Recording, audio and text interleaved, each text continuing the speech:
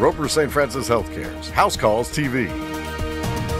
Patients with a heart rhythm condition called atrial fibrillation also have an increased risk of stroke. For those who cannot take blood thinners, Roper St. Francis Healthcare offers a minimally invasive procedure to reduce their risk of stroke. Dr. Brett Baker highlights the Watchman device. When people are in AFib, blood clots can form in the left atrial appendage and then break off and go through the blood vessels up to the brain and cause a stroke. The Watchman device is a special implant that goes inside the left atrial appendage. The device is implanted using catheters, so there is no chest incision, and the procedure has a very short recovery time. It covers up the entrance of the left atrial appendage so that there's no passage of blood clots that could potentially lead to stroke from that area. It also has the benefit of potentially relieving them of having to be on more aggressive blood thinning medications and the complications that might come with those. For more information, call 843-724-AFib.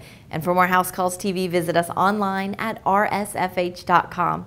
I'm Angela May. Roper St. Francis Healthcare's House Calls TV.